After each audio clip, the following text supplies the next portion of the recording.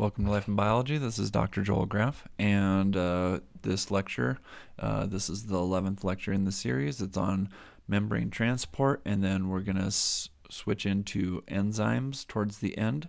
So there's kind of two topics built into this one. And this was lecture material. These are overheads that I drew for a class that was given on Monday, February 7th, 2022. Okay, so these are, we are on the topic of membranes. We had just talked about hypotonic and hypertonic and isotonic and all that. So we just did a quick review of membranes, the fact that they're phospholipid and the fact that they're semi-permeable. So in this review, we saw that we had polar head groups, and then there were fatty acid chains coming off the polar head groups for each phospholipid. And so there is one phospholipid here, a second one here. They're connected tail to tail. The fatty acid tails are pointing towards each other, which makes the head polar and because of the phosphate group, and it makes the inside hydrophobic because it's those fatty acid chains made of mostly carbons and hydrogens. So the hydrophobic core, this is the most important part when we're discussing the idea of phospholipid bilayers being semi-permeable. So what can pass through? Well, if it's small and hydrophobic, nonpolar, then things like oxygen and CO2 can pass through. What about if it's really large? Well, maybe. If it's very hydrophobic and not super huge, you can have molecules go through. So an example of that is when we were learning about the different different categories of lipids. One category of lipids was the steroids, and so the steroids are fairly large molecules, but they're not super huge, and so the steroids are something that can pass through the cell membrane because they're mostly nonpolar, or the majority of them is nonpolar, and then they're not too big. So what can't pass through a semi-permeable membrane? Well, that would be small hydrophobic are hydrophilic and polar. I realized later that there's only one L in hydrophilic, so just take note of that. I misspelled a word. So what are some things that are small and hydrophilic and polar? Well, water is a good example of a polar molecule. Ions, these are just single atoms, so you can't really say that they're polar, but they do have a charge, and so in that case they're hydrophilic because they're okay interacting with water. Then other things that can't pass is if they're large and polar, and in this case you need a channel or a pump, and we introduced that last time, but we're going to delve into that a little bit more. So channels, they allow for passive movement of material across a membrane, and the channels can also be gated channels, so they can be opened or closed. Meanwhile, pumps, they do work as the name might imply, and so then they're going to typically require energy like ATP to get things to move across the membrane of a cell. Okay, so here is a membrane, and I've got lots of different proteins interacting with or embedded or whatever with the membrane. So the first thing I want to point out is the different ways that membranes can be situated, or different ways proteins can be situated in a membrane. So here the black ovals and circles and I guess other shapes are going to be the proteins. So this case, like a channel, these proteins go the full span of the plasma membrane, and so they're considered transmembrane proteins. They go across both layers of the phospholipid. You can have proteins that are embedded, and so by embedded they must have some hydrophobic part here and a hydrophilic part here, and then they like to sit in the membrane. And then the third type of protein interaction that we can have with the membrane is where a protein is associated with the membrane, but it's not. But the protein itself is either fully outside the cell or fully inside the cell, and the protein will have some sort of an anchor.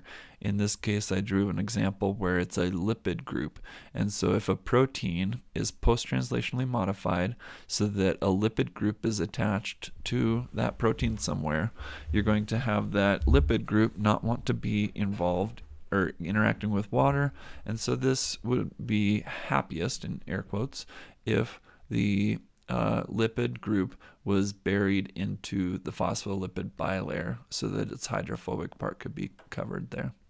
Okay, so with channels, again, we covered this last time, but the flow of material is by diffusion. It's passive. It does not require energy, but we can gate it, so we can open and close the spigot, so to speak. In this next one, this is an example of a pump. And so in this case, the pump is kind of opened so that it's open to the, if this is outside the cell, it's open to outside the cell. And then you can have some molecules sit down into some sites on the pump. What's not shown is that the pump can change its orientation. So it's goes from being kind of a V shape to an A shape. And when it forms that upside down V, that allows the two molecules that were sitting here to then escape onto the other side of the plasma membrane. So this is being pumped across, and it usually uses energy, so this would be considered active transport. And then a third type of way that molecules can go from one side to the other is through carrier proteins. And in this example, this is an E with a negative sign. It's supposed to represent an electron. An electron can be grabbed by an electron carrier protein, and the electron carrier protein could then pass the electron onto another protein that's an electron carrier protein, and then the electron can end up being put out on the other side of the plasma membrane. But an electron is extremely small, but because it's charged, it's not going to be happy at all within the plasma membrane, so it's not going to want to be able to just pass right through. We're going to come across these electron carrier proteins when we discuss photosynthesis and cellular respiration. Chemical reactions where electrons are shifted about are called redox reactions, which is short for reduction oxidation. And I'll save the majority of that for discussion for later, but anytime you've got electrons being passed around as part of the chemical reaction, it's called redox. And then just as a heads up, the blood in your body is red if it has oxygen in it, and it's blue if it doesn't have oxygen, and it has to do with the redox state of the iron. Okay, so if it's oxidized, it's going to be red. If it's reduced, it's going to be blue. Okay, so what about moving really large things across the membrane? We've accounted for talking about small and medium-sized molecules, but what about really big things? How can you get those across a membrane? And we're going to discuss 3 different ways you can do that, and this falls under the title of bulk transport. In our first example, it's the action of eating, or phagocytosis. Phagocytosis can be translated to the action of eating. And here you have some sort of a cargo. I usually think of it as a bacteria because I used to study macrophages, which are cells that would go around and eat bacteria. And let's say it's a bacteria.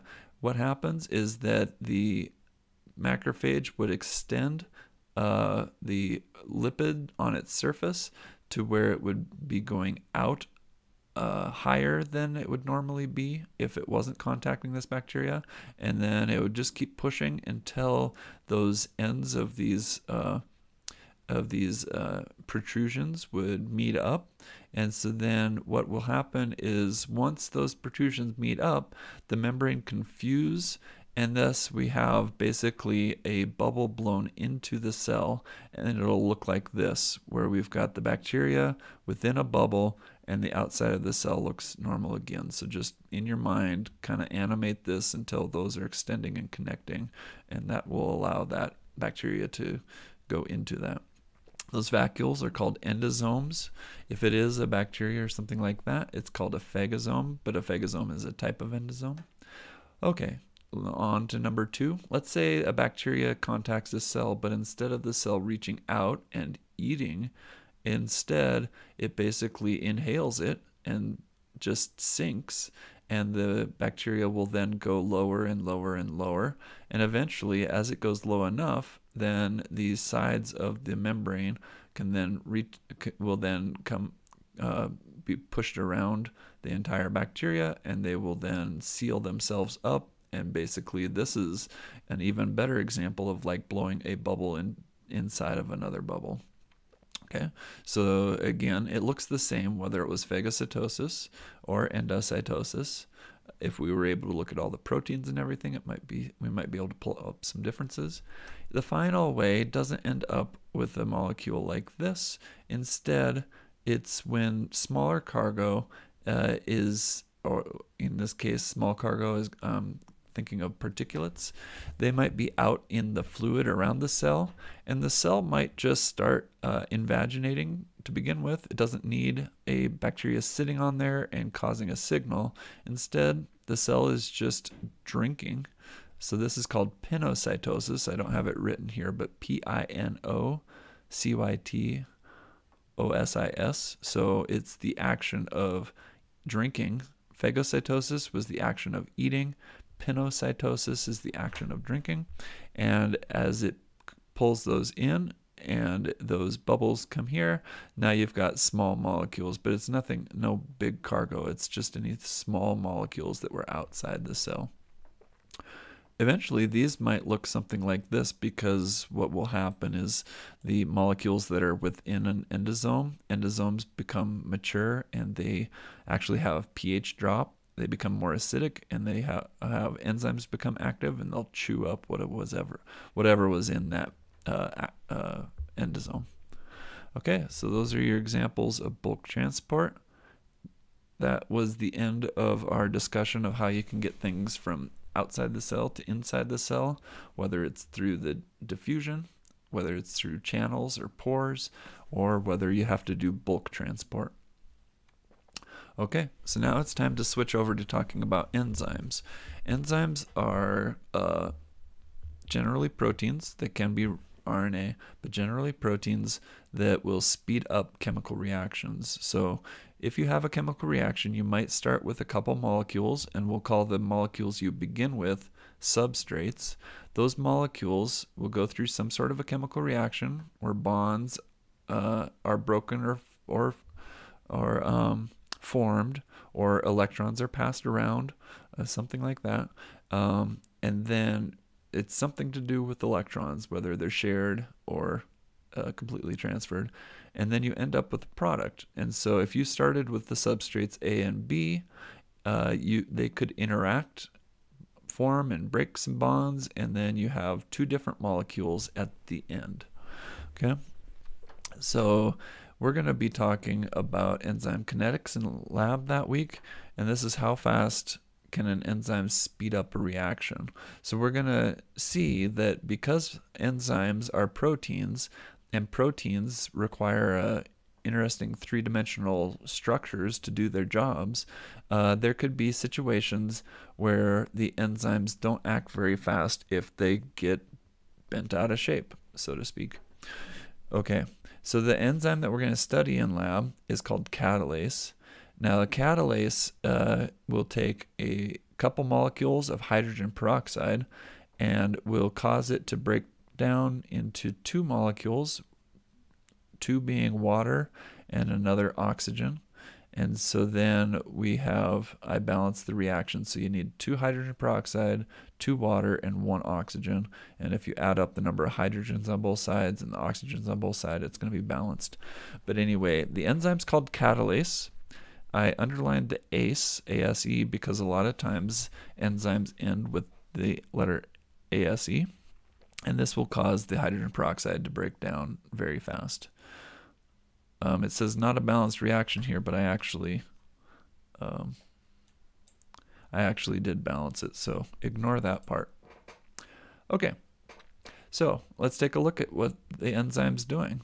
So last time we had a substrate, let's say it was hydrogen peroxide. You have your enzyme, let's say it's catalase. I draw it like Pac-Man. We usually just draw a circle for a protein, but here it's a Pac-Man because we want to be very specific and show this special spot on the enzyme called an active site. Now the active site is going to be kind of like a lock and key fit with the substrate. It's not quite exactly the same opposite shape as the substrate surface, but what happens is that if the substrate goes in, you start to have interactions between molecules that were on the surface of the active site and molecules that are on the surface of the substrate, and those interactions will then cause an even tighter fit.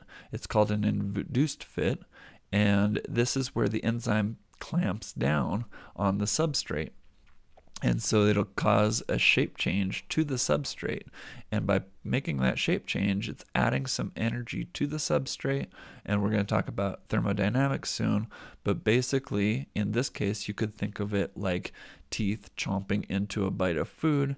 And so then you're going to break the food into smaller pieces. So you have the substrate here, and we end up with two products from this reaction. Again, if this substrate was hydrogen peroxide, we would have some water and oxygen being the products. And then the enzyme's back to normal. And so it's essentially the same as it was here. So enzymes are involved in a chemical reaction, but they do not get altered between the starting state and the end state of the protein. They might change shape for a second, but then they rebound and they come back and they're ready to do it again. So when a catalase speeds up the reaction of breaking down hydrogen peroxide, it's that each catalase molecule takes one bite, splits the hydrogen peroxide, releases it, goes and bites another one, releases it. So it's just bites and spits out over and over and over again, but it never changes. Nothing about the enzyme changes. Okay, so basic thermodynamics. This is a figure where it really helps to draw it in order, or walk through it in order. So I'll tell you about how the order that I drew it. Well, thermodynamics are often drawn with a y-axis and an x-axis. The x-axis is going to be the progress of the reaction. So if we have substrates at the beginning of a reaction and products at the end of the reaction, we usually draw the substrates at the left side and the products at the right side. And then on the y-axis, it's energy. So we've got two types of reactions. We can have reactions where energy is released or where energy is introduced to so that the substrates will go down in energy, or when they are the product, or the substrate can go up in energy. And so we're going to see lots of examples of both of those types. But again, here's our hydrogen peroxide, and down here is our water and oxygen. And if the substrate could just spontaneously go down to the product, an example of this is if something were to just catch on fire, you would cause a lot of heat to be released all at once, and it would light on fire. Whereas if you don't have it spontaneous, you can have hydrogen peroxide can be stable and sit on the shelf for a while, and it'll take a long time before it turns into water and oxygen. So the reason that it doesn't just go straight from hydrogen peroxide down to water and oxygen is because there's an activation energy. So for this hydrogen peroxide to break, you have to introduce energy into the system, get up to a certain point, and then it'll cause then it can go down the slide. What an enzyme does is it reduces the activation energy. And if you remember this induced fit thing, what it's doing is that it is changing the shape of the hydrogen peroxide so it's closer to being the broken form. And by changing its shape and putting it right on the edge of being a broken form, you will have it break down faster than if you did not change its shape. Okay, so the activation energy gets lowered when you have a catalyst, and in this case, the catalyst is an enzyme. Okay, so enzymes speed up the reaction. Reactions can be release energy or take in energy. So exergonic or exothermic. I'm not using these words correctly. If we say exergonic and endergonic, that's energy is released or energy is entered, those would be opposite types of reactions. A lot of times the energy that's released is in the form of heat, so you might hear of an endothermic or exothermic experiment or reaction. In the case of hydrogen peroxide going to water, the hydrogen peroxide will go down in energy level to these, and so energy is released. So if you combine some hydrogen peroxide with a bunch of catalyst, it will the solution will warm up.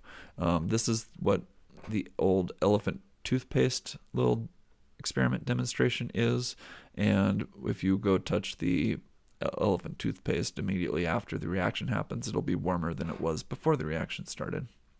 Okay, so enzyme details. So enzymes, again, they can work faster or slower, and in the lab we talked about pH or temperature affecting enzymes. Another thing that can affect whether an enzyme works efficiently or not is that there are a subset of enzymes that can be either an apoenzyme, which is not very efficient, or a holoenzyme, which is more efficient. So this is not very efficient, and this one works much faster. Now, what is the difference? Apo means alone, so this is the protein alone. Holo means considering the whole or a complete enzyme, and the difference is this little I on our Pac-Man. That little I on the Pac-Man was some sort of a molecule which is known as a cofactor. So if a cofactor comes along and binds to the holoenzyme, binds to the enzyme so that it is a holoenzyme, it'll work faster. A good example of this, we've been talking about different polymerases when we were talking about DNA and RNA. And those polymerases require magnesium. So an example of a molecule that can be a cofactor is an ion like magnesium. And that was it for that day of lecture. So again, this has been Life in Biology. I'm Dr. Joel Graff. Like and subscribe.